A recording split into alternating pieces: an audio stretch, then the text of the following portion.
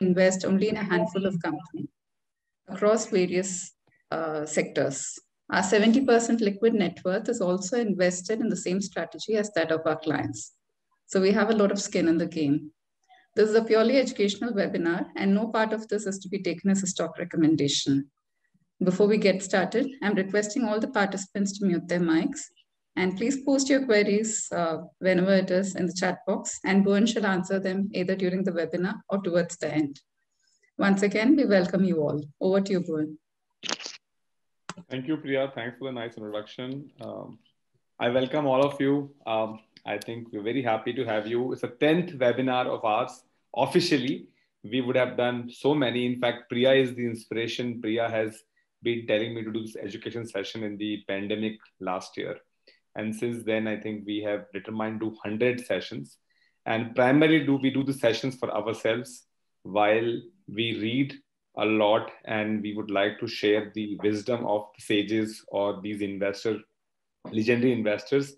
When I share it with you and you ask me questions, I think our learning really enhanced. So let's move forward since I think time is a limitation. We have our presence in Dubai, India, and Mauritius. From the office perspective, our clients are throughout the Middle East. We have people from Kuwait, we have people from Oman, Australia, Singapore. Also, we have clientele.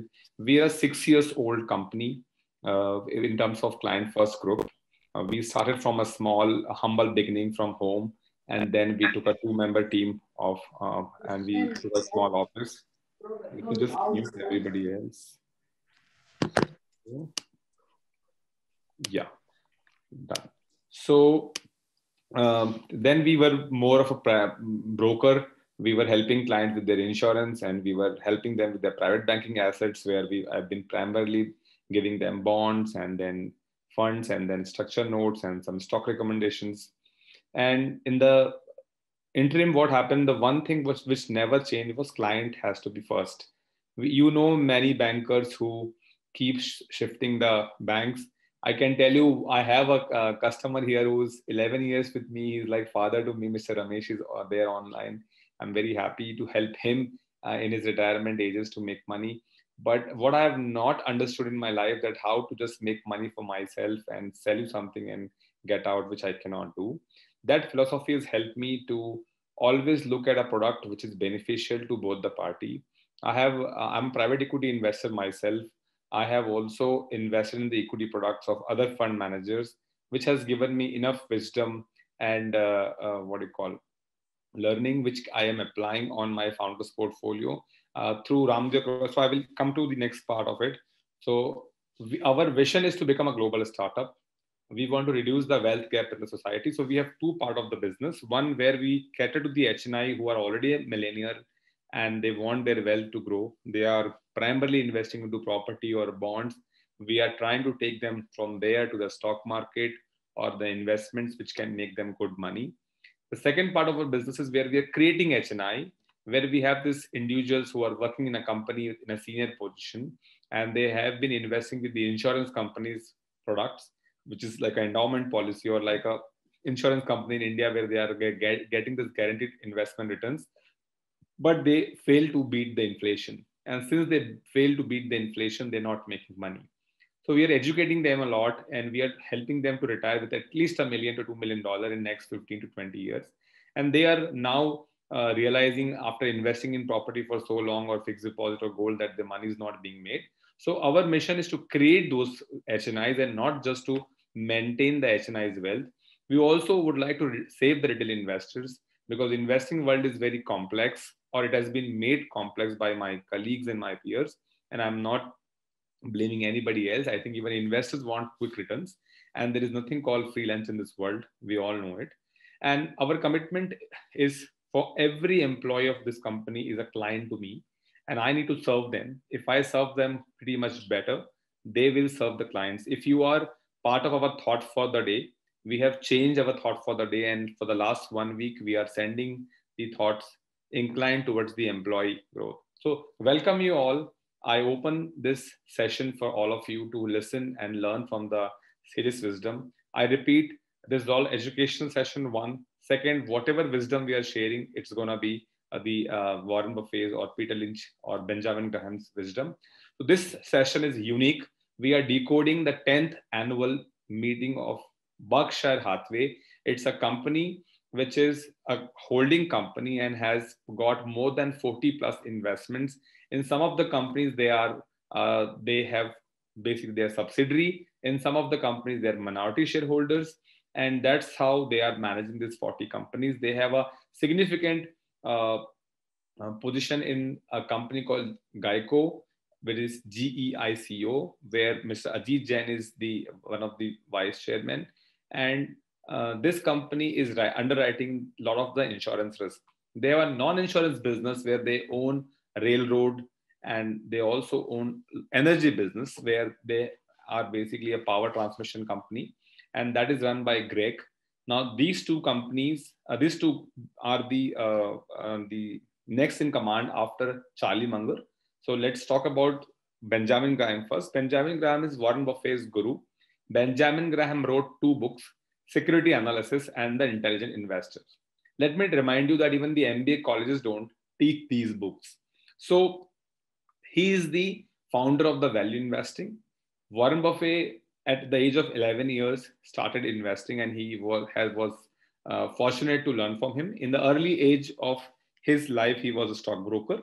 And I think 6, 7, 8 years he worked there, and then he stopped working there, and he wanted to work with Benjamin Graham. Benjamin Graham was not very keen, but he kept sending him the stock advice, the rational and the analysis. And one fine day, Benjamin Graham allowed him to work with him. Warren Buffett is the son of a US congressman. I think he does not need any introduction. He's top 10 richest in the world. As you can see, that top 60 companies is what are under his belt. His returns for last 60 plus years is 1800 times. So if somebody has invested $1 million with him roughly 50 years ago, he has converted that into $1.8 billion and counting.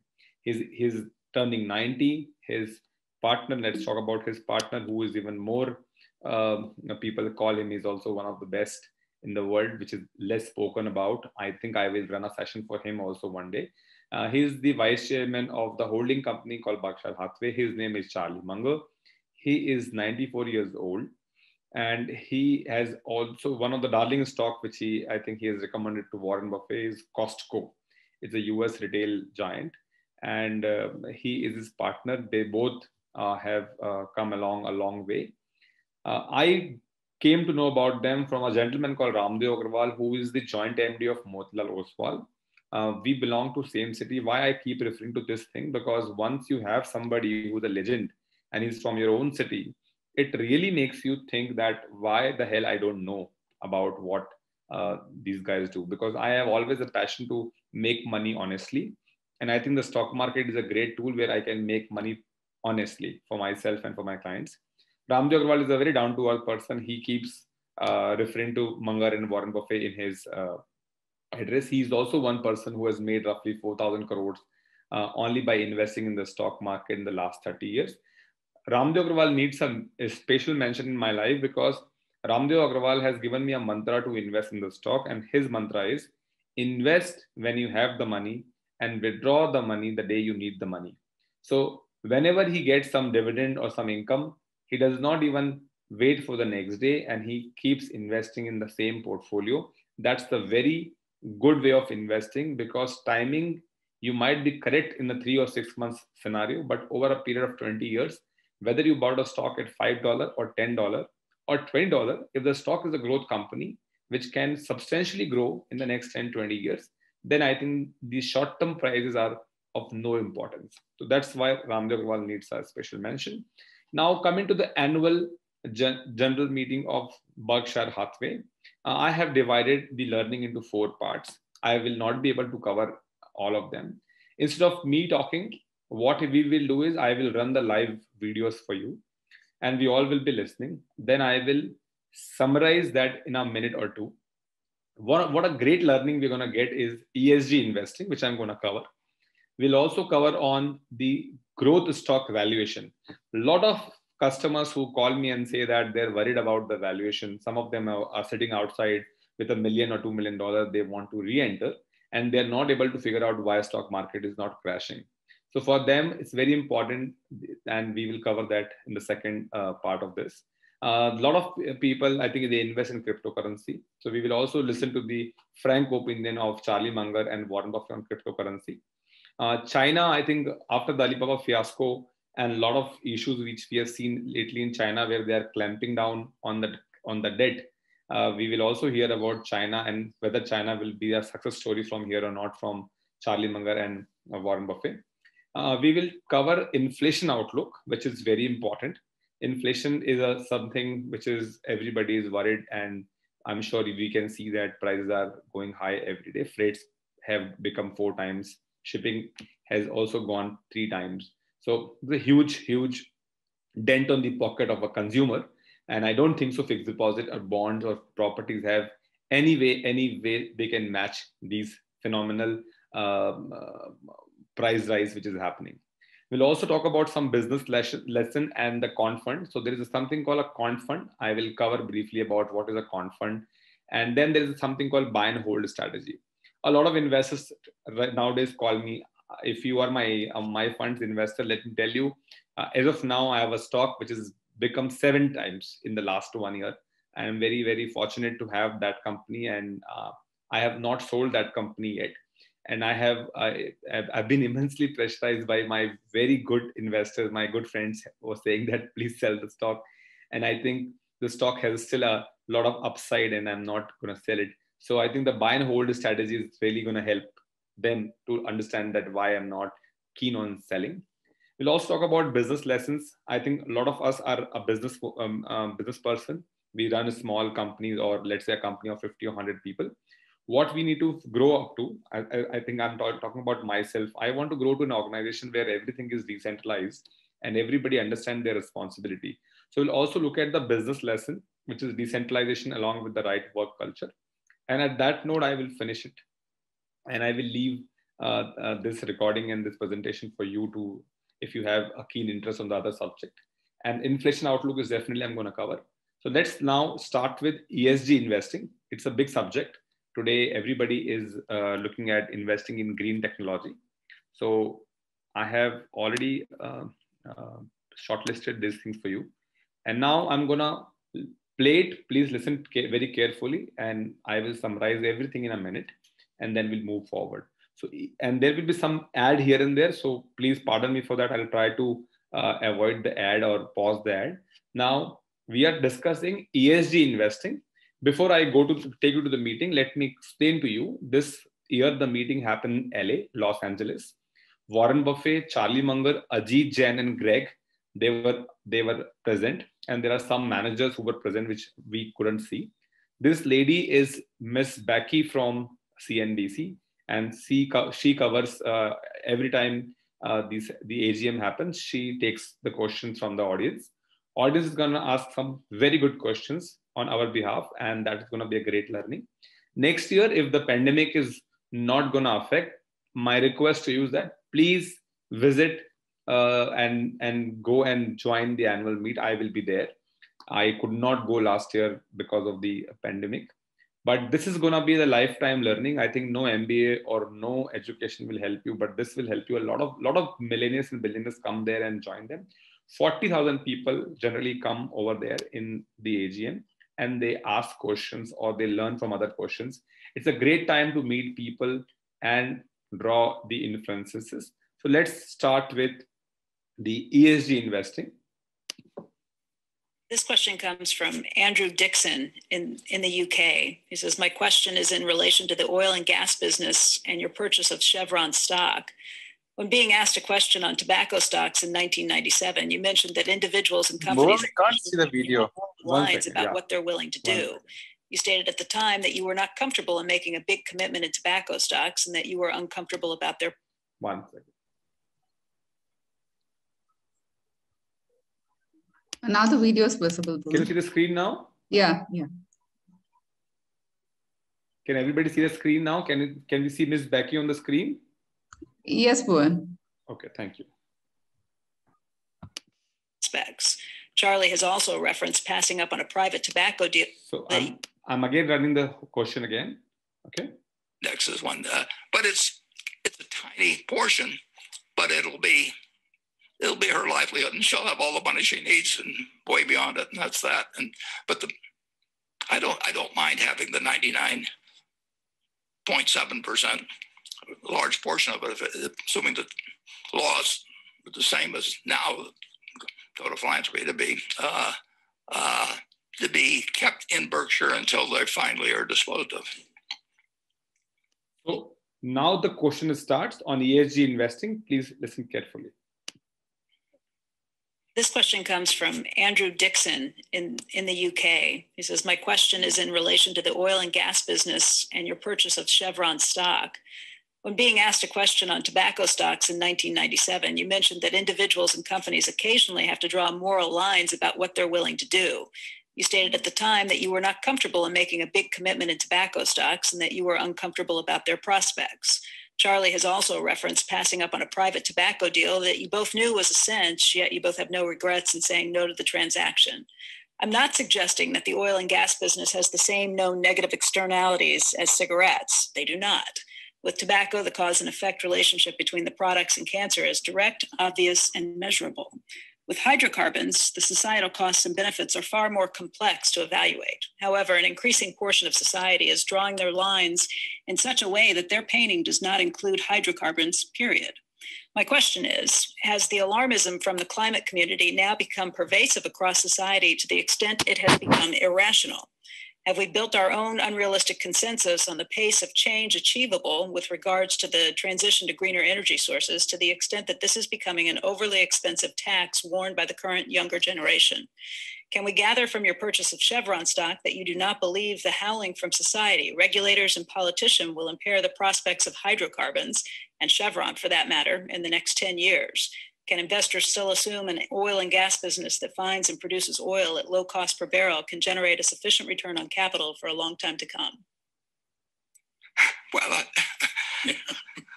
I'll give you a 10-word answer to that. I can't remember all the questions that were there, but I would say that people that are on the extremes of both sides are a little nuts. I would hate to have all hydrocarbons banned in 3 years, or you wouldn't want a world, it wouldn't work. And on the other hand, what's happening will be adapted to over time, just as we've adapted to all kinds of things. I do not think, I'm interested in that quote from 1997, because we've talked about this before. We have no problem owning Costco or Walmart, and a substantial number of their stores, and they sell cigarettes. It's a big item. It's something that brings people in. They know the price of cigarettes, and they put them up front. And so we don't. It's a very tough situation. We made that decision a long time ago when we went to Memphis, and we looked at a business that was a very, very good business, and it was much less harmful. At least from everything I could find out, it was much less harmful than smoking tobacco, chewing tobacco was. And these were decent people, and they were running a legal business, and they all chewed tobacco themselves. So they told me that their mother was 100 and chewing tobacco and all these things. But Charlie and I did go down in the lobby of that hotel, and we just said to ourselves, this is probably the best business we've ever seen.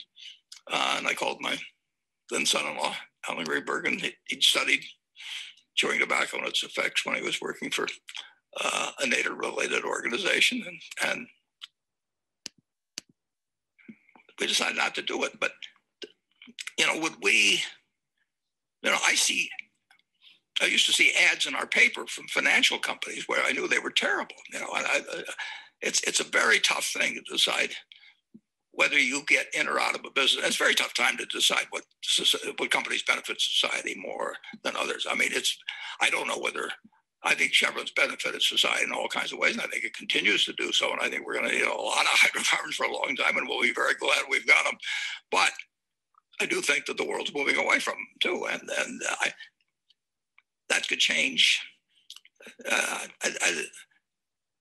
don't like making the moral judgments on stocks in terms of actually running the businesses, but there's something about every business that but you knew what you wouldn't like. You know, meat packers or anything. Have you ever gone through a meat packing? You know, if you expect perfection, you know, in your spouse or in your friends or in companies, you're not going to find it. And what you elect to do yourself, if you own an index fund, you're going to own Chevron. And believe me, Chevron is not an evil company in the least. and I have no compunction about owning, in the least, about owning Chevron. And if we own the entire business, I would not feel uncomfortable about being in that business. Charlie? Well, I agree. You know, you can imagine two things. A young man marries into your family. He's a English professor at, say, Swarthmore, or he works for Chevron. Which would you pick? Because I don't see. I want to admit I'd take the guy from Chevron.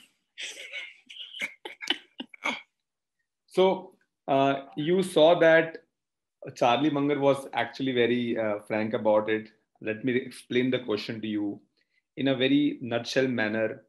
One of the shareholders is asking that last time in 1997, you did not invest in tobacco company as a Berkshire Hathaway company.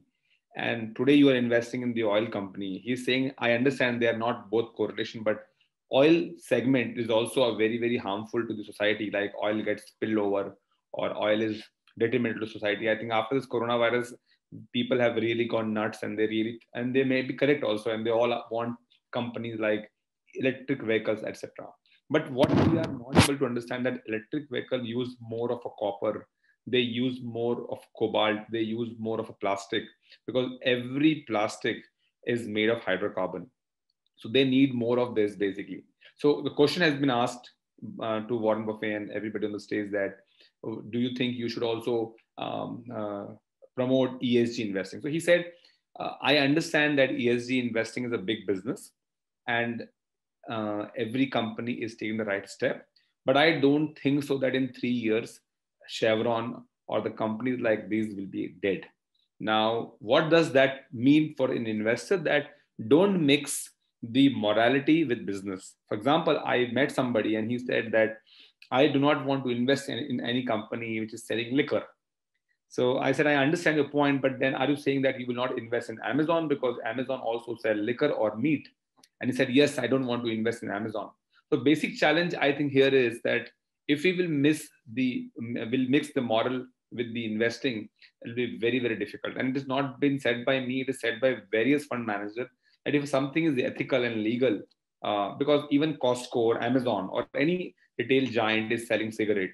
And I'm against the cigarette, by the way, personally, or smoking.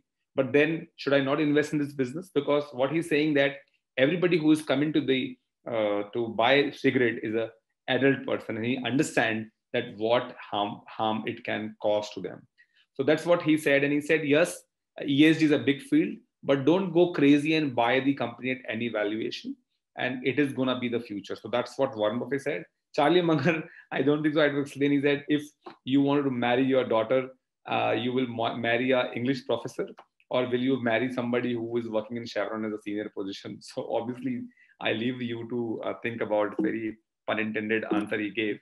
Now let's go to the next question. The next question is about, one second.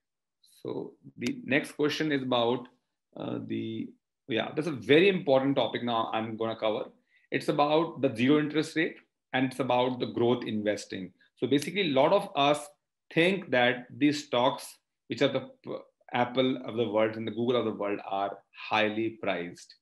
And I think it's a very apt answer. It's going to be a longer answer. Please attune to it. I'll try and explain it after the answer.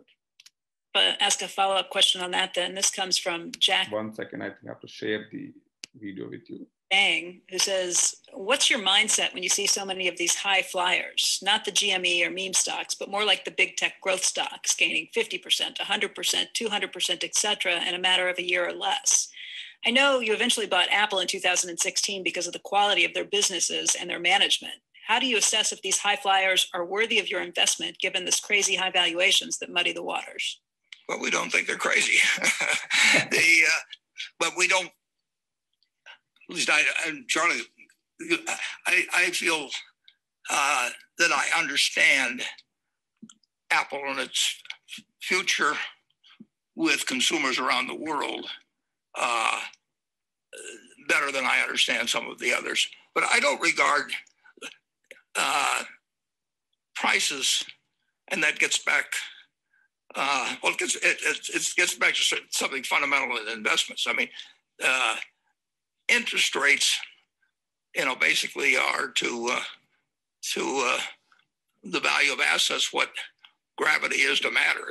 Essentially, and on the way out here, I tore out a little clipping from the Wall Street Journal yesterday.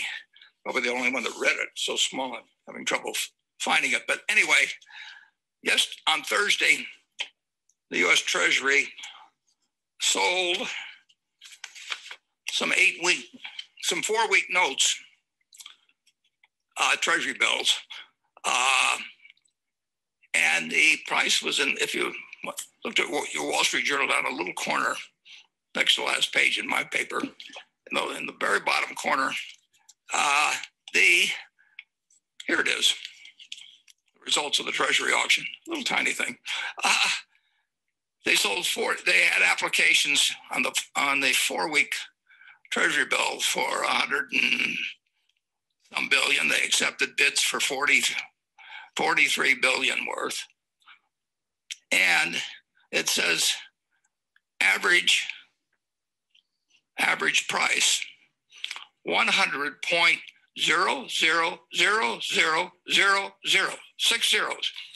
And essentially, people were giving 40-some billion dollars to the Treasury, and they offered to give 130 billion or something, whatever the amount tendered. And the Treasury received the money at zero. And Janet Yellen has talked a couple of times about the reduced carrying cost of the debt. I think in the last fiscal quarter, the U.S. Treasury, which the U.S. government, which owes a few trillion dollars, I should say, a few trillion dollars more than a year ago, their interest expense was down 8%. So you've had this incredible reduction in the so-called super risk-free group, the short-term Treasury bill. And that is the yardstick against which other values are measured. I mean, if I could reduce gravity's pull by about 80%, I mean, I'd be in the Tokyo Olympics jumping. And essentially, if interest rates were 10%, valuations are much. So you've had this incredible change in the valuation of everything that produces money, because the risk-free rate produces really short enough. Right now, nothing. It's very interesting. I brought this book along because for 25 or more years, Paul Samuelson's book was the definitive book on economics. It was taught in every school, and Paul was the first Nobel Prize winner. It's sort of a cousin to the Nobel Prize. They started giving it in economics, I think in the late 60s. He was the first winner from the United States, Paul Samuelson. Amazingly enough, the second winner was Ken Arrow, and both of them are the uncles of Larry Summers. Larry Summers had the first two winners as uncles. But Paul, he was a wonderful guy, he was a wonderful writer, the definitive writer. And so I got out the 73 economics books. And bear in mind, probably economics kind of started as kind of an interesting science and respectable. With Adam Smith, we'll say, he wrote The Wealth of Nations in 1776, and he'd written some books earlier, but you sort of date it from kind of when our country started. And then you had all these famous economists subsequently. And Paul became the most famous of his time. So I looked up in the back under interest rates. I looked for negative interest rates. There's nothing there. So I finally found zero interest rates, and Paul Samuelson brilliant man. After a couple of 100 years, we've had us kind of studying economics, basically. He said that you can conceivably, technically, he said, you can conceive perhaps of negative interest rates, but it can't ever really happen. So just to pause, guys, here, that negative interest rate might not happen as per Warren Buffett. It's a big line he's saying. So interest rate, unlike Europe, may not go back in the US as negative. I think the one reason behind is the biggest debtor is the US government itself, unlike Japan. So what happened the moment the interest rate goes negative, the government has to pay. We will not be keeping money in the US dollar, because all of us have to basically pay on our money which we keep with the US government, whether through the RBI or through banks or whatever. So negative interest might not be a phenomenon in the US. In the 1970s, this wasn't back in the dark ages, and this was and no economist wrote up and said, this is a terrible line to have in a book or anything. And here we are in this world where we had zero interest rates last week or this week on a four-week note. And Berkshire Hathaway, which has more than this, but let's say we had $100 billion in treasury bills. We have more than that. Before the pandemic, we were getting about $1.5 billion from that a year. At present rates, if it's 2 basis points, we'd get 20 million. Imagine your wages going from $15 an hour to 20 cents an hour. So it's been a sea change, and it was designed to be that. I mean, it was that's why the Fed moved the way they did. They wanted to give a massive push, just like Mario Draghi did in Europe, and whenever it was 2012, when he says whatever it takes, and they went to negative rates, and the Fed has said it doesn't want to go to negative rates, and I think the Treasury actually has got some small bar on it. But if present rates were destined to be appropriate, if the 10 years should really be at the price it is, those companies that the fellow mentioned in this question, they're bargain. I mean, they have the ability to deliver cash at a rate that's, if you discount it back, and you're discounting at present interest rates, stocks are very, very cheap. Now the question is what interest. So that is something very important for all the people who are sitting outside. It's not a stock recommendation. I'm not saying that you should come for a short period, but stocks are dirt cheap because interest rates are zero, and that is making the Microsoft, Apple, Google kind of companies very cheap. I'll give you a very simple example. So I put $100 today in the bank. I'm only getting 50 cents, or let's say 0.2 of 25 cents, which is roughly, my return on the capital is roughly 0.25%. But if I give the same money to Google or Apple or Amazon of the world, so to Microsoft, I might earn 3 or 4% return on my capital, assuming that I'm a part owner of the company. So if, let's say, I invest in Amazon and I buy the company for full, my investment will have to be 1.6 trillion. And the return which I'm going to get is roughly a 200, or let's say 100 or 80 billion. So 80 billion on 1.6 trillion is roughly 4%. And that's return on capital, or free cash flow also we can calculate based on the investment. So that's why he's saying that stocks, these big companies, are relatively cheap. Now the question is where the interest rate will go. Let's hear him out. It's due over time. But there's a view of what interest rates will be based in the yield curve out to 30 years and so on. It's a fascinating time. We've never really seen what shoveling money in on the basis that we're doing it on a fiscal basis while following a monetary policy of something close to zero interest rates, and it is enormously pleasant. But in economics, there's one thing always to remember: you can never do one thing. You always have to say, and then what? And we are sending out huge sums. I mean, the president said it on Wednesday, 85% of the people we're going to get a $1,400 check, or 85%. And a couple of years ago, we were saying 40% of the people never could come up with $400 of cash. So we've got 85% of the people getting those sums. And so far, we've had no unpleasant consequences from it. I mean, people feel better. The people who get the money feel better. And people who are lending money don't feel very good. But it causes stocks to go up. It causes business to flourish. It causes an electorate to be happy. And we'll see if it causes anything else. And if it doesn't cause anything else, you can count on it continuing in a very big way. But there are consequences to everything in economics. That is why the Googles and the Apples, when we don't own Google, we don't own Microsoft, but they are incredible companies in terms of what they earn on capital. They don't require a lot of capital, and they gush out more money. And if you're trying to find bonds that gush out more money from the federal government, we got $100 billion that's gushing out, like, $30 or $40 million a year, or whatever it may be, depending on the short. So this point I want to explain, very important. I don't know whether you know this or not. The Berkshire Hathaway has roughly $145 billion lying in cash on their balance sheet, where their net worth is roughly $600 billion. The cash component of that is $145 billion. 1 year ago, they were getting roughly $1 to $1.25 billion as an interest every year.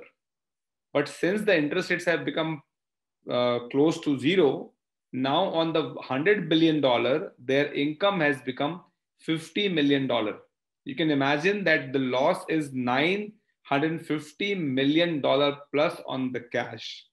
And that's what has exactly happened with the people who were holding the bonds earlier, because bonds, fixed deposit, everything has taken a beating. I'll give you an example.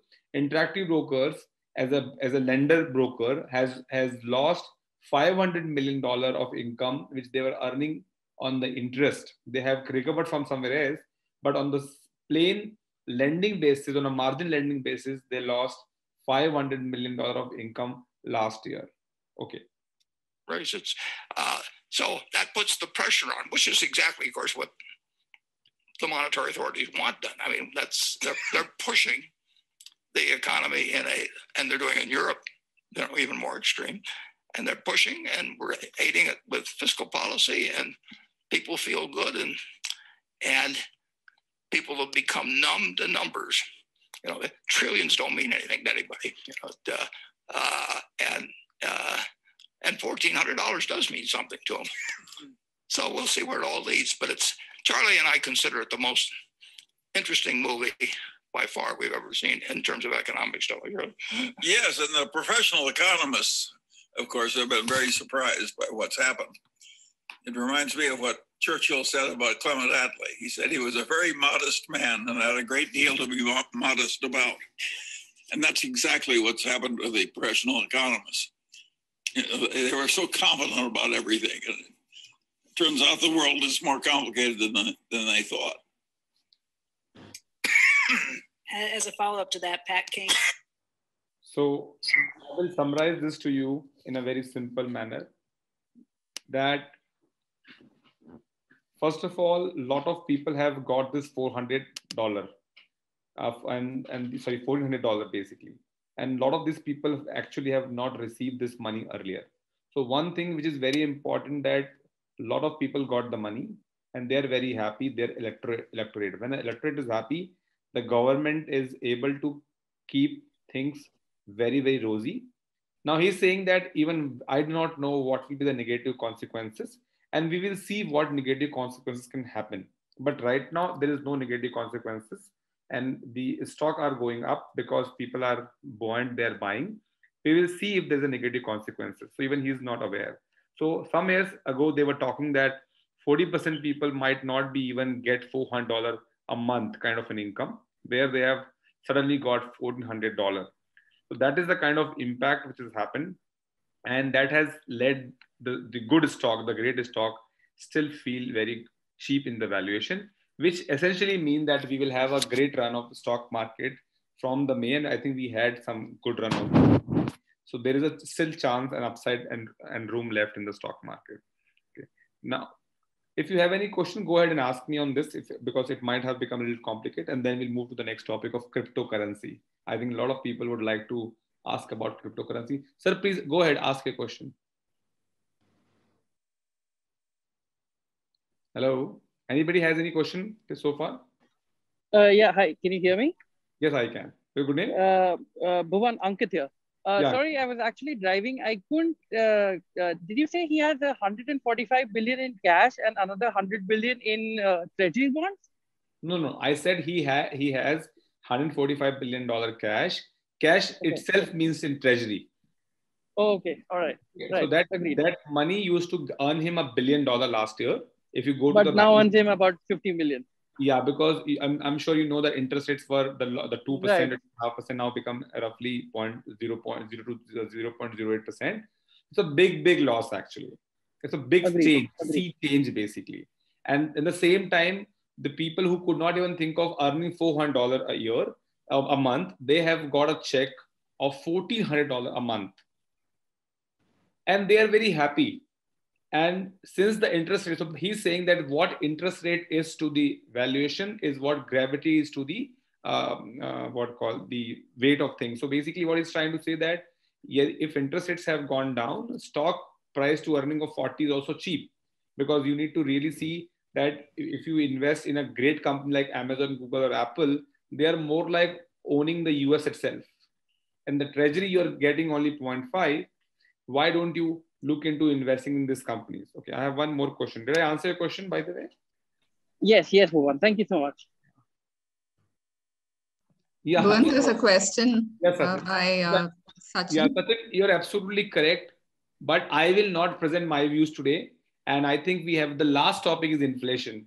So he has clearly said that even it's a fantastic movie I'm seeing in my life. And then Charlie Munger added that also in the professional economics. So I'll say that I am not going to give my input here. Let's wait till the last point when I'm going to present the inflation outlook of Warren Buffett. It's all as per their point of view. Today's meeting is to make you familiar with these people. I am a peanut to give any suggestion or any advice on what they are saying. I will do what I have to do in my investments. But today I'm not going to speak on what they have said. I'm just trying to explain this.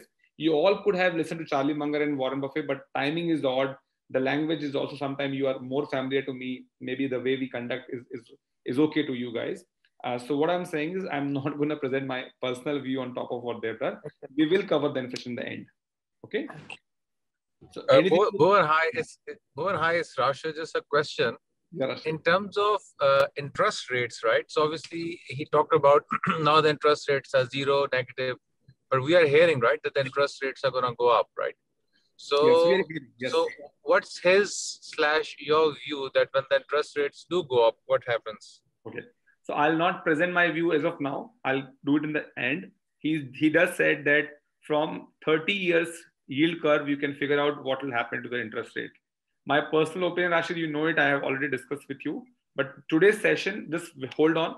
Let's hear from him. Definitely there could be a scenario where the interest rates will go up, but that is not what my job is. It will go up surely one day, but when, that's the question. And I think that question has to be addressed to the Janet Yellen, and I am not the one who predict on the interest rate.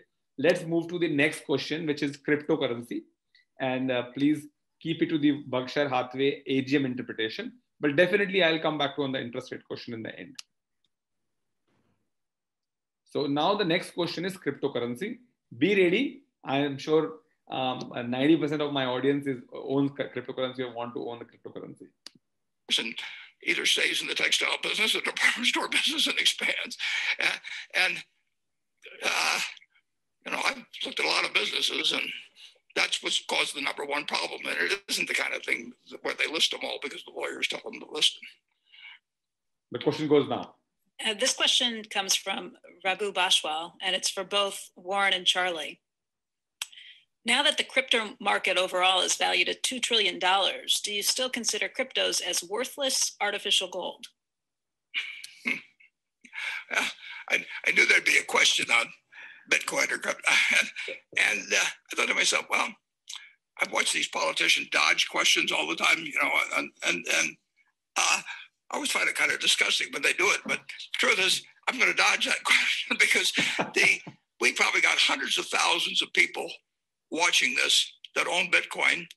And we probably got 2 people that are short. So we got a choice of making 400,000 people mad at us and unhappy, or making 2 people happy. And that's just a dumb equation. So I thought about, we had a governor one time in Nebraska, and a long time ago, but he would get a tough question, you know, what do you think about property taxes, or, you know, what should we do about schools?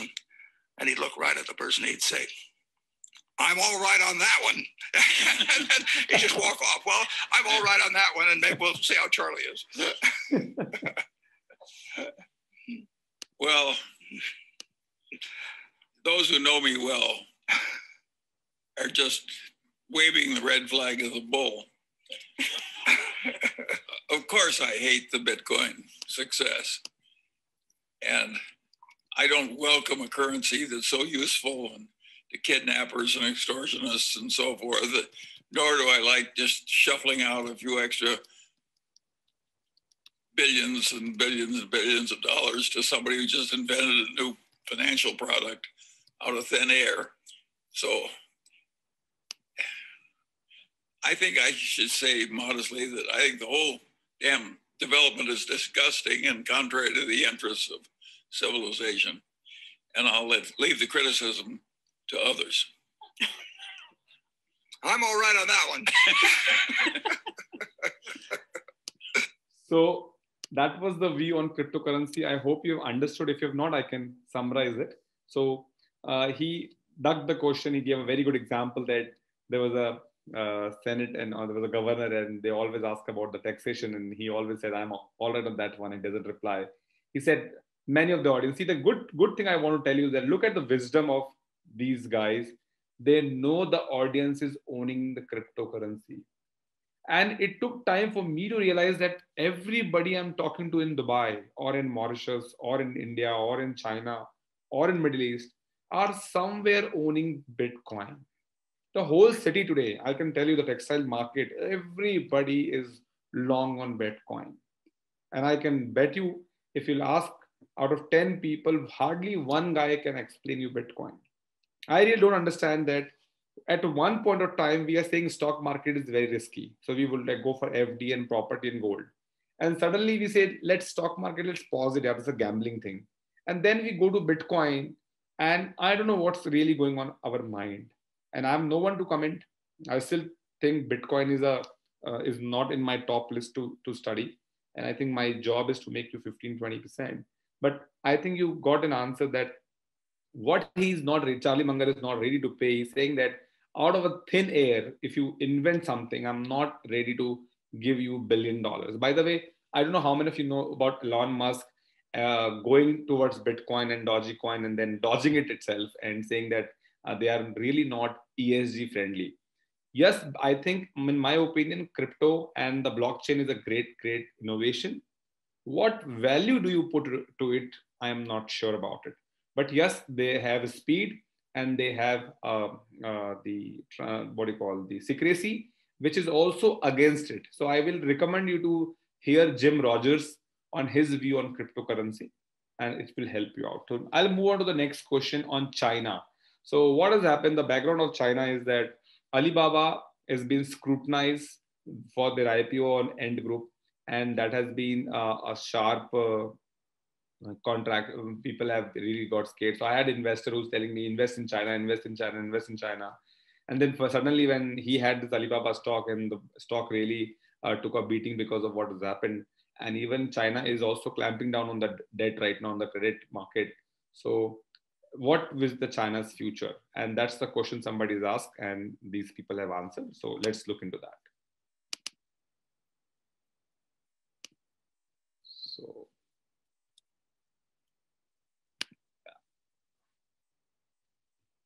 356, yes.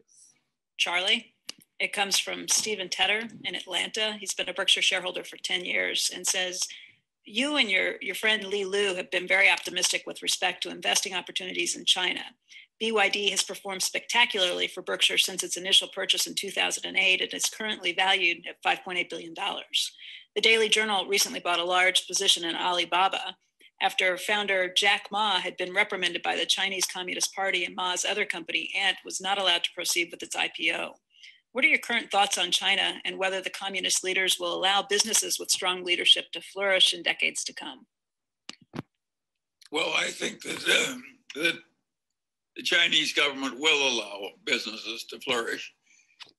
It was one of the most remarkable things that ever happened in the history of the world when a bunch of committed communists just looked at the prosperity of places like Singapore and said, the hell with this, we're not going to stay here in poverty. We're going to copy what works. And they changed communism. They just accepted Adam Smith and added it to their communism. And said, now we have communism with Chinese characteristics, which is China with a free market with a bunch of billionaires and so forth. And they made that shift. They deserve a lot of credit. Warren and I are not quite as good at that as changing our minds in many cases. Yeah. And that was a remarkable change coming from such a place. And of course, it's worked like gangbusters. It had this enormous growth in the average income of the average Chinese. They've lifted 800 million people out of poverty fast. And there was never anything like it in the history of the world. So my hat is off to the Chinese. And I think they will continue to allow people to make money. They've learned it works. The Chinese, I loved what the guy said in the first place. I don't care whether the cat is black and white as long as it catches mice. That's my kind of talk. In that list of the 20 most valuable companies, just 3 are Chinese. Now, if you're looking out 30 years, you know, how many do you think will be Chinese? My guess is more. But I don't think they'll top the United States. But who knows? It's amazing what has been accomplished, and yeah, really amazing. And they found what works. I mean, there's nothing like finding something works in order to sort of reinforce ideas over time, and we'll see what happens. So I think it's a big, very big comment coming from both the sages that Chinese people are very smart. I don't think so. I have to spend much time on it because all of us are somewhere affected. A lot of my friends who are supplying the oil containers and the bulk shipping, they are dependent on China. I read a lot of books and they say copper price is going up because China is importing a lot, and so and so. And I think that China has become one of the very important thing to discuss and study and read. I think the language is one of the big barrier. China might overtake, as he said, and he was not very sure that it will or not. But let me tell you one thing which I want to, I think a very important point. I was reading Financial Times. Huawei technology, I'm sure you guys know how US is banning it on day and the night. Even in the UAE, I was in Trade Center and I saw some cameras and some network devices on Zabil Park. And when I went there, I know I have a habit of researching companies to at a ground level. So if a waste management company, there is a equipment on the road or on the side of a building, I'll go and check which company it is. I'll note down that company and I'll go and study that company and look at their financials and all. That's how I pick my stocks. So I saw that particular company was Huawei Technology. And then I saw in the newspaper, there was a big article which says that China is selling this monitoring technology to a lot of municipalities in the world, where you can not only track the people on their behavior, you can figure out that which kind of people are trying to plan something wrong because of their facial expression and their movements, etc. And Chinese companies, I think ZTE and Huawei are leading companies, and they're selling these to Europe, etc., where they are more promoting the monitoring, and the privacy is a big concern right now. I don't know whether it is correct or wrong, but let's understand one more important point which these people have spoken, that first of all, understand that China is a communist nation. Do you know what was the capital of India long ago? Any guesses? Which city was the capital of India long ago? Before Bombay and Delhi? Any guesses? Say again? I cannot hear you. Kolkata. Thank you. Thanks a lot. So Calcutta is a communist hub. Jyoti Basu ruled for roughly 35 years, and it's a communist party, a communist place. You will find things are so cheap in Calcutta, and that's why a lot of industries are still there. But what has happened is Calcutta couldn't grow because of the communism. So what Charlie Munger was referring that this is a modern communism in China. So they have taken some. Adam Smith is a guy who talks about the profitability. He said Singapore has grown like hell. How the hell we let it happen? We will also adopt what Singapore has done in China. Let's copy that. And I'm sure we agree that China is a great copycat. And China has then copied and added that into communism. And there now we have such great millionaires coming out of China. We have so many phone brands which have come from China. Electric cars are coming out of China. And China is a great subject. So they are very sure that China is going to grow, even if there is a clampdown that has happened on the Alibaba. So I think China is one market which everybody needs to study. We have our all imports coming from China today. So this is what I think. China, they are bullish. So if somebody wants to invest into passive funds and all, they can just invest in China passive fund. I also want to comment here that in the last 10 years, Chinese currency has appreciated against dollar. That's remarkable. So nothing on much here, but we need to understand that China is a great place which can be a next US. It is possible that China might launch a digital currency. Nothing much on that. Let's move to Quant Fund. I want to tell you about something called Quant Fund. There's a guy called Jim Simons. I don't know how many of you know him. He's 84-year-old and he has got various funds, but he has got one particular fund which I am very much interested in, and I've also privately launched for some of my investors. I'm just trying to tell you about Jim Simons here and not about the strategy which we have launched. Jim Simons is 84 years old. He's $24 billion rich. He's got 200 plus physicists on his panel and the astronauts and all. They do not take money from public. Their fund has given phenomenal return, and their profit sharing is 5% fixed and 44% profit sharing. I'll repeat, 5% fixed and 44% profit sharing. Let's hear from Warren Buffett and Charlie Munger. What do they comment about Jim Simons and their company? Okay.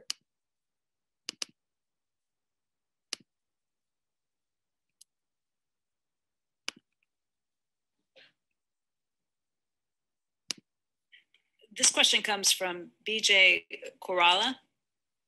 What do you think of quants? Jim Simons' Medallion Fund has done 39% net of fees for 3 decades, which proves that it works. Will you consider hiring a quant lieutenant in Berkshire to work alongside with Ted or Todd? Well, I'll say no to the second part, and I'll let Charlie handle the first part. Well, that's rather interesting. The leading quant fund did fabulously on the short-term trading. They found little algorithms that worked to make them, they had predictive value. And as long as they kept working, they just kept doing it as long as the money kept coming in. When they got to using the same system, just to finding some little algorithm and trying to do it mechanically for long-term stock predictions, the record was not nearly as good. And in the short-term stuff, they found that if they tried to do it too much, they destroyed their own advantage. So there was a limit on the amount they could make. But they were very, very smart. Yes, they got very rich. Very, very smart. And, very smart and very rich, yeah. And very high grade, by the way. Yeah. Jim Simons. But we're not trying to make money trading stocks. I mean, no. The answer, we don't think we know how to do it. I mean, it doesn't. If we knew how to make a lot more money trading stocks, we'd probably be trading stocks too. But we don't know how to do it, and we really don't trust anybody else to do it for us.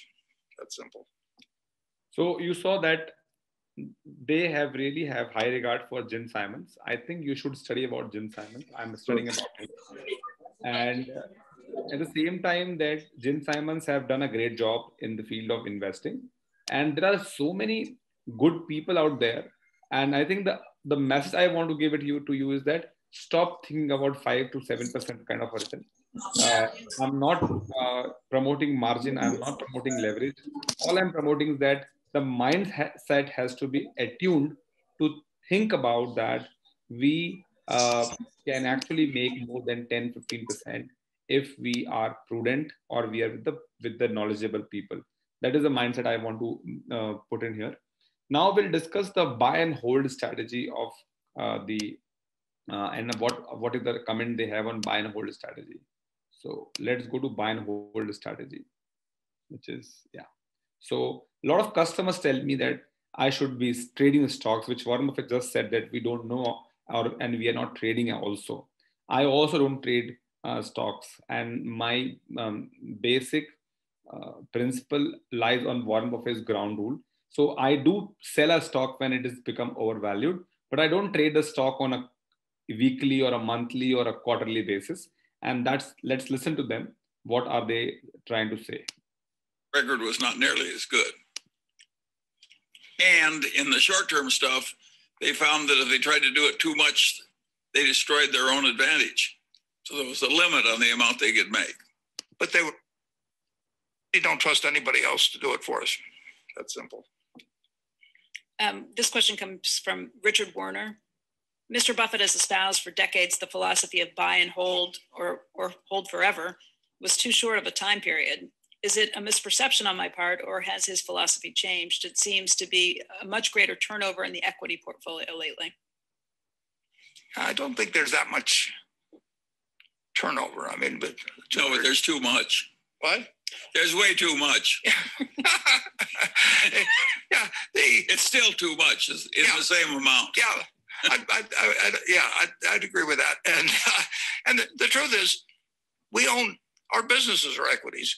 So we own 400 or 500 billion, and maybe more in businesses. We don't turn them over at all. We don't resell businesses. We could probably, well, we won't even get into that, what we could do, but we don't do it. And we do relatively little. And as Charlie says, we do better if I'd done less.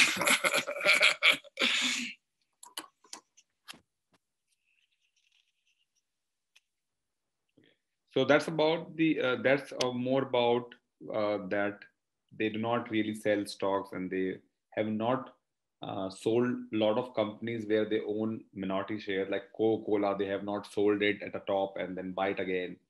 So that is the very important learning lesson, that if you are bullish on the business in the long run, there is no need to sell. Now, last 2 points. This one is a business lesson and how to increase the business, how to grow the business. And they talked about decentralization along with the right work culture. So 2 things are important. Decentralization. He says that I am the only CEO on S&P 500 which does not call for monthly income statement one. And he said this works with the right work culture. So let's listen to him, and then we go to the inflation outlook.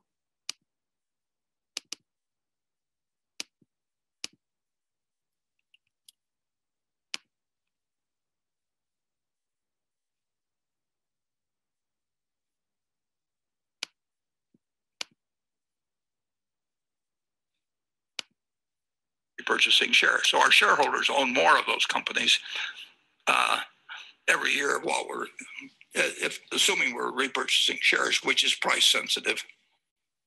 Charlie? Yeah, I don't think we're getting too big to manage, because we're different from practically every other big corporation in the United States in that we are so excessively decentralized.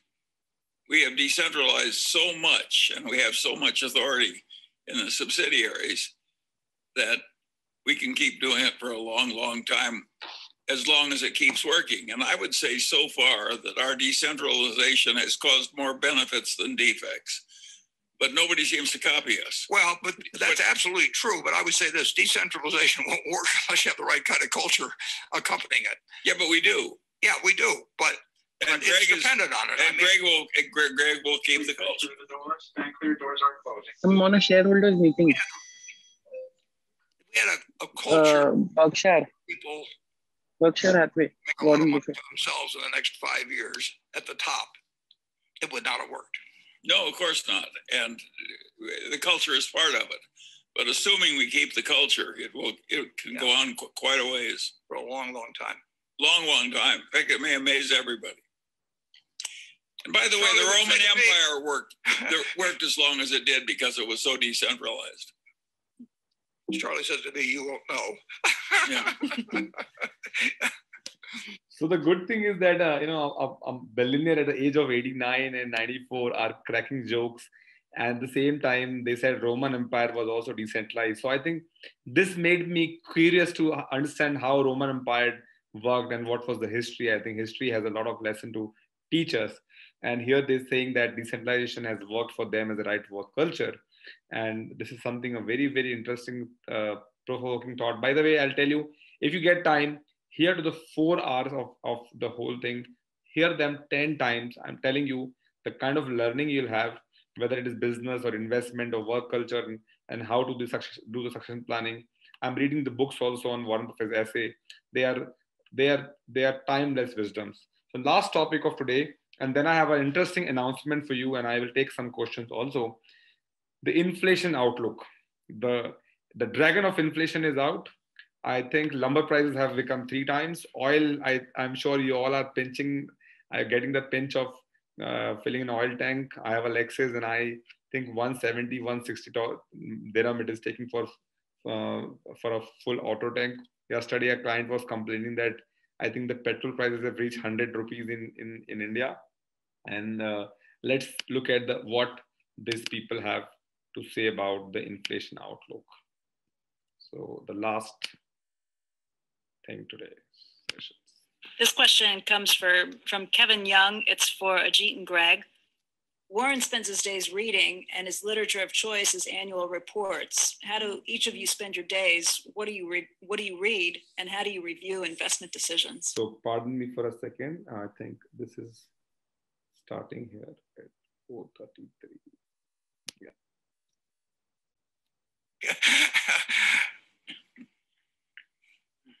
I will ask this question from Chris Freed from Philadelphia, and whoever wants to take this on stage.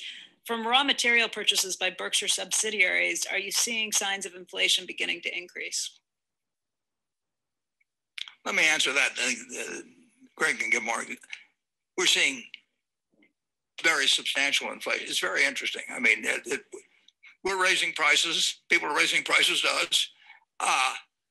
And it's being accepted. I mean, it's not, if we get, well, take home building. I mean, the cost of, we've got 9 home builders, and in addition to our manufactured housing thing, and then operation, which is the largest in the country. So we really do a lot of housing. The costs are just up. Steel costs, just every day, they're going up, and there hasn't yet been, because the wage stuff follows. I mean, if the UAW writes a 3-year contract, we got a 3-year contract. But if you're buying steel at General Motors or someplace, you're paying more every day. So it's an economy really. It's red hot. I mean, and we weren't expecting it. I mean, all our companies, when they thought when they were allowed to go back to work, or various operations, we closed the furniture stores. I mentioned, they were closed for 6 weeks or so on average, and they didn't know what was going to happen when they opened. And they can't stop people from buying things, and we can't deliver them. And they say, well, that's okay, because nobody else can deliver them either, and we'll wait for 3 months or something of the sort. But the backlog grows, and then we thought it would end when the $600 payments ended, and I think around August of last year.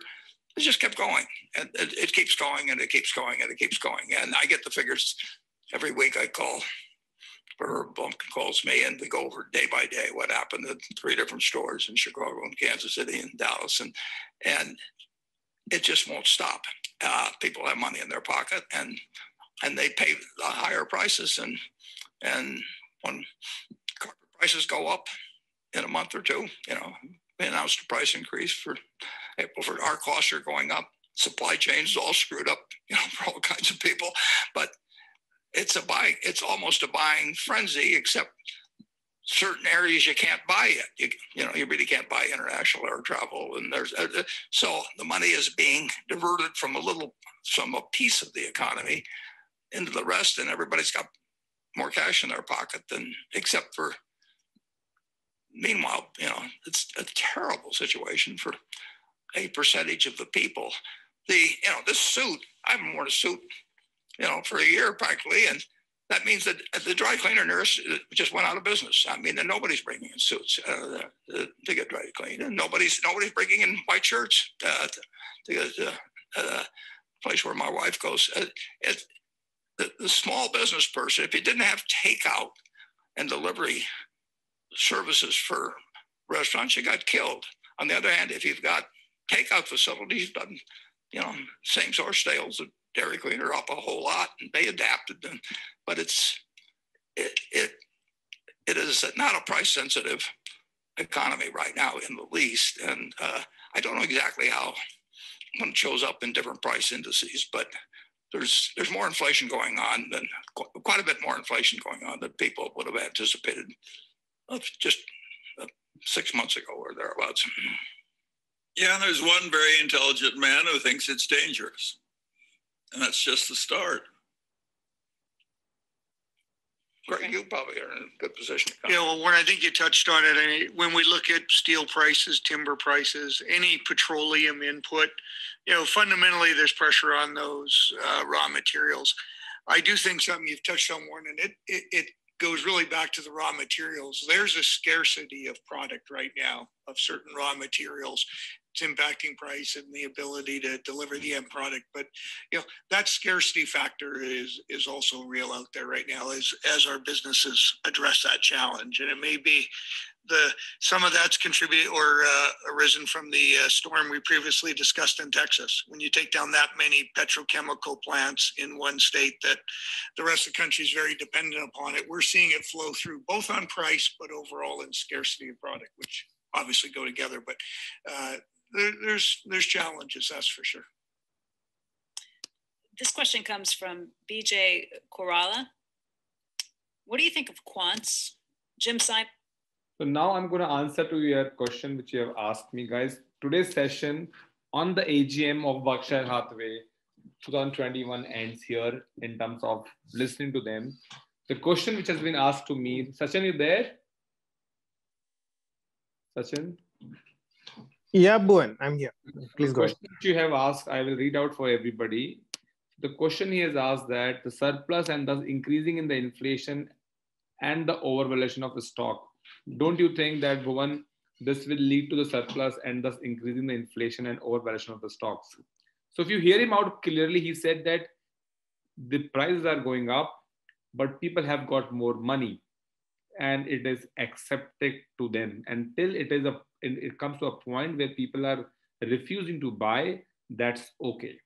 Now, the two things here we need to understand that stocks which are great are in a position to pass on the increased cost to the consumer, like a good freight company or a shipping company or a company like Amazon or Skechers and all. They can pass on the cost to you, or Netflix or Google or Amazon, they can pass on the cost to you. So right now it is accepted. People are ready to pay the higher cost because there is supply disruption. So a lot of aviation companies have not even come in function, like India is totally closed. When the India will again come and open, and they will have a huge demand, and then again there will be a more bottleneck on the logistics side, and the prices will go further high.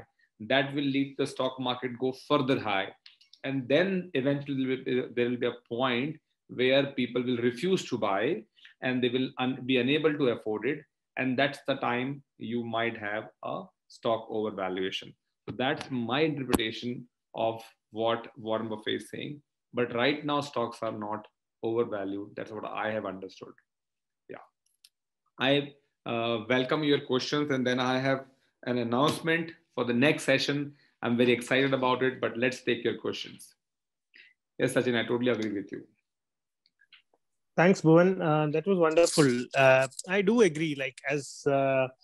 Like even if you see what I was trying to imply is even the back end features like NVIDIA, production of chips and these things. Like if you see the stocks have rallied right from 540 and something in March to 700 right now. I think it's gone up quite a bit. Yes. So it's going to be passed on to the end consumer in some way or the other. And like now what Apple has reached a stagnation, something will happen. And it's very challenging to realize when that stagnation would happen and what needs to be done at that time. No, so I think, Sachin, you need to also handle your own perception of, I don't know how many of have seen 10 bagger or 5 bagger or 6 bagger. To me, if a stock has run 10 times and I'm buying it today, it really doesn't make a difference for me what has happened last 1 year or 2 years. So when I own this company, which has already become 6-7 times in my portfolio, it doesn't really make a difference for me unless and until the financials does not support it.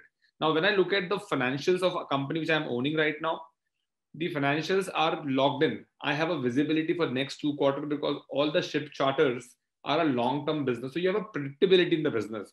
Now, if I do not have a predictability, then I totally take your point but I think it is a perception issue. I'll tell you, a lot of investors in my portfolio, they feel like I'm making $300,000. What do you think? Should we sell it? I said, sir, you sell it if you want to sell the portfolio. But they've never seen, this kind of profit, 30-40% in a continuous 2 years. They have not seen it. So I think, Sachin, you need to read books now, and whether Apple will go. But I can tell you, I have not shared with you, but if you listen to the Berkshire Hathaway AGM, they are very, very bullish on Apple. Very true, Bhuvan. And in fact, I did make that mistake with Wipro. I did sell it when I made almost 50% profit, but then I see it's still rallying up. That's one thing. Bhuvan, another one more question for you with respect to your last webinar on interactive brokers. I did see a lot of insider shares being sold off. Any particular reason? Okay. So first of all, you need to know how much he owns. So he owns roughly 80% of the company, and he decided he's 70 years old now, and he's passed on the baton to Milan Galik. So I think let's give it to the old guy. In fact, the biggest problem was he was not letting the stock have a good float.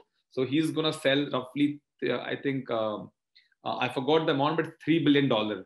Somebody, Rashid also asked me, I think, earlier. So $3 billion is a very small amount in his kitty. He still owns roughly 77% of the company.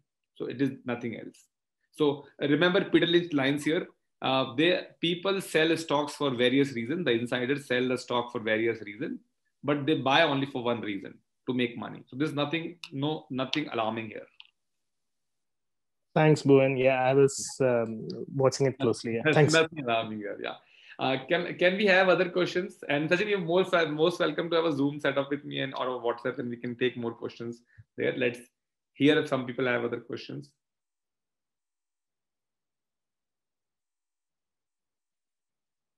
One thing, Sachin, I can tell you that don't come in front of a speeding bullet train.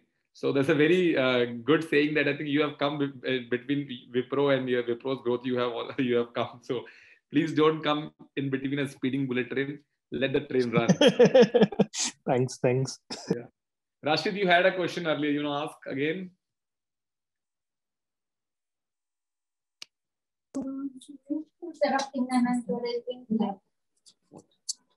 So if we do not have any question, let me share what I want to share with you. Hey, Bhuvan. Go ahead. Sorry. Yeah. So look, I guess the question was, we touched upon that interest rates are going to go up or likely to go up. Inflation is happening. I think you kind of covered, right? It's happened. It has happened all the time. Whenever we have free money, we will do stupidity. We'll basically take stupid decisions. We will buy properties in Dubai like crazily. We are buying now again off-plan properties. So we will be stupid. We will do GameStop things. We'll do meme stock. And I don't understand what is that meme stock. We will buy more Bitcoins. Free money is always a problem. So if you look at the long interest rate cycle, it's every time it's gone down, gone up, gone down, gone up. Whenever you will be given free money, I'll give you a very simple analogy to this. Vishal Tulsian, one of the prominent investors in the private equity space, He runs a company called Motilal Oswal Private Equity, good friend of mine. And he says a very good thing that when an investee company raises more than the money required, they always doom. What does that mean is if you need $50 million and if you raise more than that, that particular money will be wasted because you have no plan for it, you're not prepared for it. Similarly, if I get more money and I really do not know, I don't have a plan, my mind cannot conceptualize it, whether I get it from Fed or I get it from the shareholders or I get it as a money printing or a profit, I'm going to take bad decisions. So interest rate will eventually rise. There is no two doubt about it. Got it. Thank you. Any question you have on the follow-up question or something? I think Clifton has a question. Is cryptocurrency a generation mindset? We see young, successful people. I think you have a successful investor from Singapore itself who made some $60 billion or something. Yes. So Clifton, I'm an old guy now. You can see my hair are getting gray. So I have no comments on cryptocurrency right now. But I think I have too much to learn on the stock market itself right now. So I will give it a pause. Mark Zuckerberg is, I think, younger than me and richer than me, and he can do all he wants. But I want to give you one heads up. Cryptocurrency is all about, cryptocurrency is all about speed and the cost saving. The only challenge is it is not a government thing. And currency, whatever we have heard till date, is always a government thing. It's always a centralized thing. So even gold is money, but not currency. So money and currency is a huge difference. So if crypto is gonna be a trading tool, fine.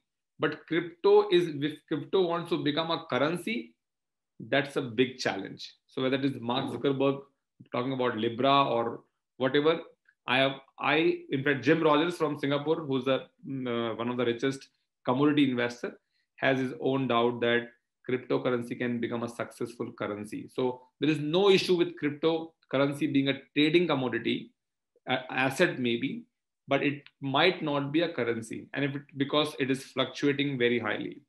Now, transparency has to be brought one day because there might be money laundering involved. So with these two parameters, Clifton, I think the asset valuation is a big key here. So this is what I will say, that I would like to not take this as an investment vehicle as of now. Do we have any other question? I'm very happy to take the question.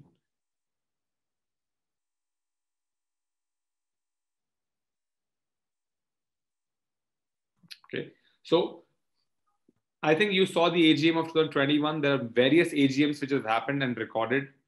They happen in Omaha. I'll again request to all of you that next year, if you are okay to travel and Corona is not there, I will meet you there. You will meet a lot of people there. Even Tim Cook goes there as the Apple CEO. It's a great place to learn. This goes for a longer time. I think because of the online, it is happening for a lower time. It is not that we can't get that knowledge on Zoom and save money. But I think when you are physically there and the atmosphere is there and you are not distracted, the knowledge which fits into our mind is the highest. And you also learn from a lot of people who are there. So I will again request all of you, go with your son, go with your daughter, go with your wife. I will also help you to tell you how you can organize the trip when the time comes. Now, my next announcement is I'm going to come live with Mr. Vijay Kedia. I don't know how many of you know that Vijay Kedia. Let me tell you about Mr. Vijay Kedia. Mr. Vijay Kedia is a stock investor, and he is very famous to manage his own money. And he's owner of Kedia Securities, a very down-to-earth guy. The session is going to be in Hindi. He talks a very layman language, and you should be asking your questions in advance to me. It will be a Zoom webinar or a YouTube webinar and not a Zoom meeting. Let me introduce Vijay Kedia here. And he made, I think, 1,000 crore some years ago. Today, he is worth, I think, 3,000 crore worth. So this is Mr. Vijay Kedia. If you can see this video. And Mr. Vijay Kedia is as I repeat, is a very simple man. He has spoken in IIM, he's spoken into prestigious college. No degree he has, what I know of, not a very fancy degree. He's spoken in IIM Bangalore. He does not manage anybody's money. He's also spoken on TEDx in the SB International School. And let's listen to his song for a minute.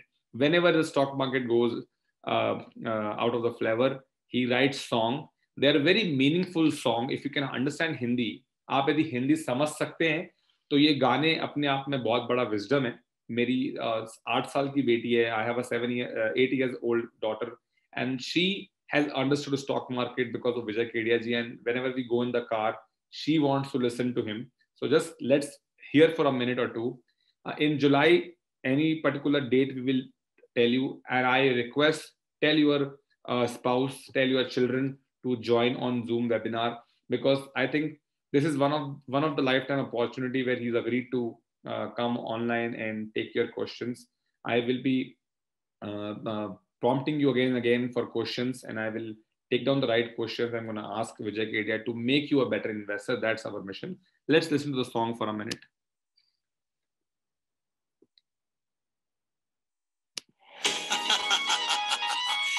अपनी विजय के लिए सुन अपने विजय की धुन 50,000 पहुंच ही गया ये लाख की जर्नी शुरू हुई है फिर भी अपने होश न खोना चाहे पार्टी शुरू हुई है फिर भी अपने होश न खोना चाहे पार्टी शुरू हुई है समझा क्या मामू फिर भी अपने होश न खोना चाहे पार्टी शुरू हुई है पार्टी पार्टी हल्की सी वो बात है लगती आया कैसा था तूफान everybody had one wish only लाखों पाए बची जो जान पीछे छूट गया वो टाइम नई लाइफ अब शुरू हुई है फिर भी अपने होश न खोना चाहे पार्टी शुरू हुई है फिर भी अपने होश न खोना चाहे party. So he is Mr. Vijay Kedia, guys. We're coming live with him next month. I think if you have any question on him, you can ask. But let's park all the questions. Go ahead and listen to him on YouTube, learn from him. And next month when we meet, you are more than welcome to ask him questions. I will ask the question on your behalf. And I think that will be a significant boost in your investing journey, my investing journey. With that, I think we have taken 1.5 hours of yours. Thanks for joining. Thanks to Client First Asia and Client First Capital team for organizing such a wonderful webinar. The recording will be sent to you at a later stage. Looking forward to make you money. Looking forward to help you to some money education. Thank you and have a great day and have a great evening in Singapore. And I think, yeah, thank you. Thank you, Priya, for organizing this. Yeah. Thanks, Bhuvan. Great session.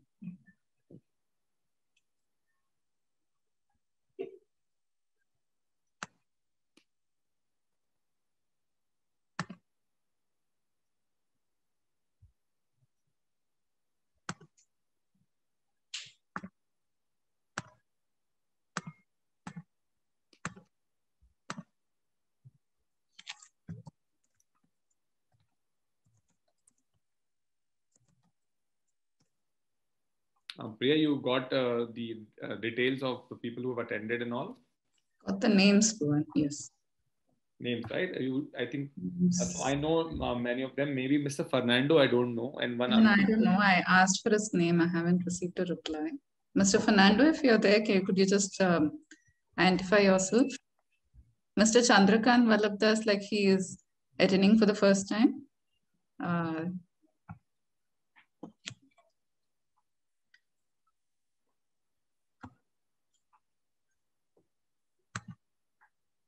If either of you have any questions, you can ask, or I think they have logged on and then they have... Mr. Fernando is replying. Okay. Glad, sir. Please talk to him on the chat itself, no problem, and just ask him if he's interested to take it ahead. Well, he's from Nigeria. Wow. Yeah, okay, so Mr. Fernando would have been referred by Mr. Anand Somaya. Ask for the email address and mobile number so we can add him through the mailer list.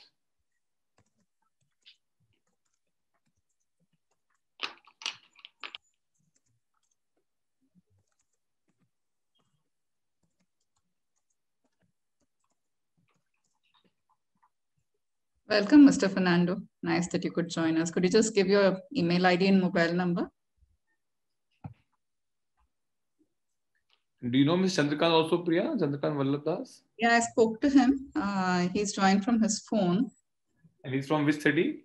Here, Dubai. Okay. I think Chandrakant is a friend of Nishakarji or something. I know he's...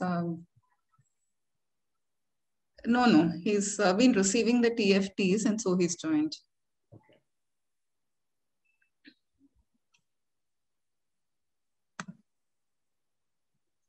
Mr. Fernando, could you share your email ID and mobile number? We haven't received it yet. So I think I've got it. He registered it. So don't worry. I have it. Okay. And he gave the number. Great. Yeah. So Mr. Chandrakant, actually, I think he's been receiving TFTs, Bhuvan. Yeah.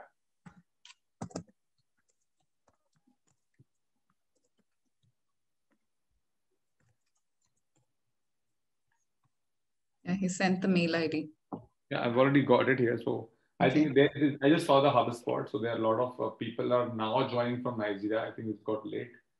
And so no problem. I'll pass it on to you. So Priya, let's talk again. I'll give you the... They're there. So Mr. Fernando, we have your mobile number. Do you think you've registered it? Or I'll take it from Anandji and speak to you.